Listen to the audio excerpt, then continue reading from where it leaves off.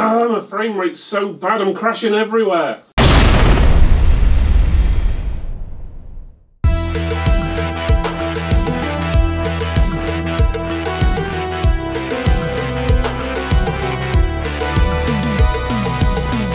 Okay, today we're looking at this AFOX GTX 1660 Ti 6GB DDR6 GeForce graphics card. The box of this AFOX card is pretty generic box. They tend to use the same box or a few similar boxes for all the graphics card range, and they just basically change the sticker on the front here.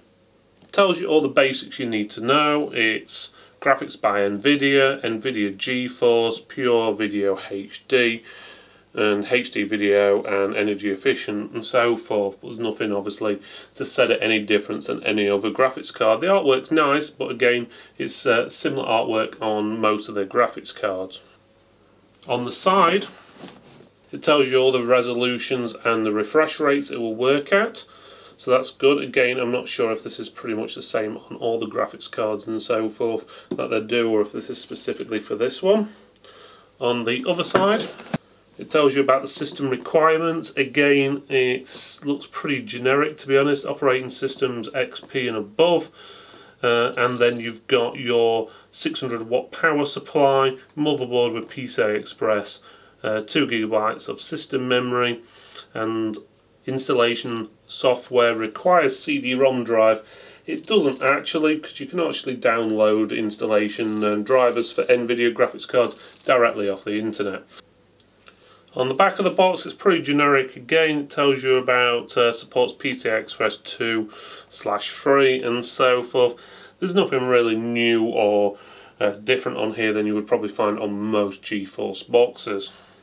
Okay, so inside the box you've got 4 items. You've got the graphics card itself, you've got the manual, you've got the driver CD, and you've also got a 2-socket Molex to 1 8-pin PCI Express connection for powering the graphics card.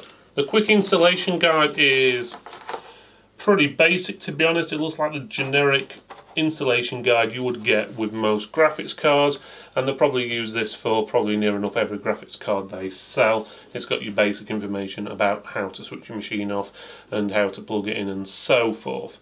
It's not made specifically for this graphics card.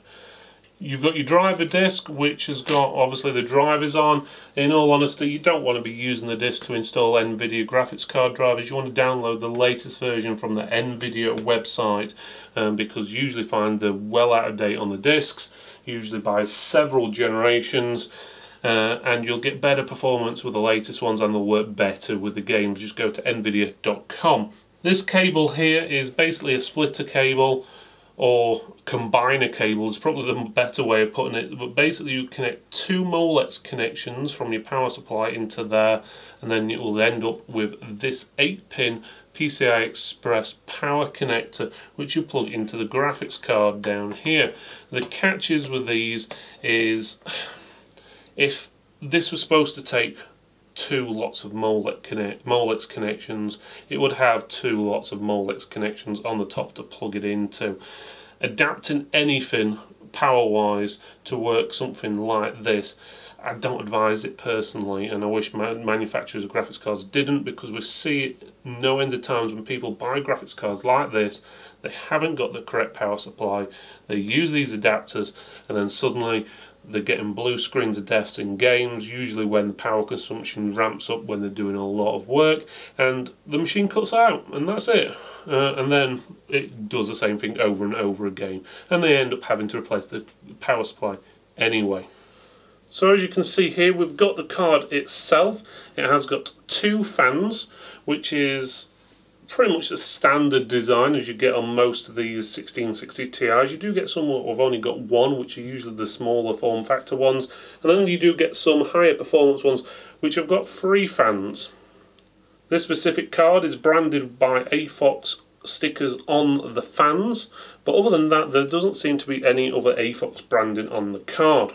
On the top side of the card you've got where you plug in your 6-pin power connector, and you can see some of the heat sinks here but otherwise there's not much to see. And personally I would have liked some form of AFOX logo, or possibly some, maybe even some lighting or something along this edge, because this is the bit what most people are going to see.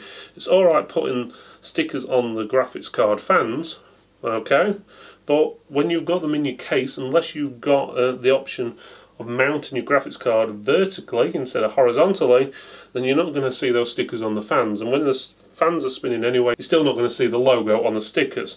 So ideally I would like to see them put some branding across here. Be proud of your brand, show it off, put a sticker on there, or some sort of metal design or something with your name on there. Doesn't have to be anything elaborate or anything like that. Something basic would look better. On the back of the card you've got a heatsink on the back, so that's nice, so it's not direct PCB board on the back, so that's quite good. It does tell you the model number on here as well, but otherwise it's pretty straightforward. On this end is where obviously you connect your monitors and everything like that. You've got a DVI connection, one HDMI connection and one DisplayPort. So obviously if you're wanting dual displays, which obviously this does support, you will need to make sure they're using different display connections. You've also got your vents here. This is where the air will basically get pushed out the back. And on the other end you can see where the PCB board ends and the heatsink just comes out a little bit further, and you can see the heat pipes there what are going through the actual heatsink, and then you've got the moulding what goes on top, what the fans are mounted to. Okay, we decided to run this card on what we'd class as more of a middle-end machine rather than a high-end machine, because if you're buying a middle-end graphics card, you're not generally going to be running it on a top-of-the-line i9 processor. So the machine we're running it on is a i5 9600K running on a Gigabyte Aorus B30 motherboard, along with 16 gigs of memory. We're also running a Thermaltake water cooler. It's also in a Thermaltake level 20 GT case and Thermaltake power supply. In the charts above you'll see different coloured lines. Basics is green stands for NVIDIA, red stands for AMD. The blue line is obviously the card we're testing now, and the purple is that card overclocked. When we say overclocked, we overclocked it by 120 megahertz for the core and 1100 megahertz for the memory, which is quite impressive really, because you could spend another 70, 80 or even £100 more and get an overclocked version of this card, and it probably wouldn't perform as well. So for very little money you can overclock this. Well, for free you can overclock this card using something like the MSI Afterburner program, which is very easy to overclock with. But bear in mind, when you're overclocking you may void warranties. So overall I'm very happy with this card. It's performed extremely well. Basically it's a low cost version of the 1660 Ti. It doesn't lose any performance or anything like that, and it still keeps nice and cool. It doesn't come with any of the junk what a lot of the graphics cards come with. No stickers, no special pouches or anything like that. You basically just get the card, the manual, a power adapter, which I don't advise you use a proper power supply, and that's pretty much it.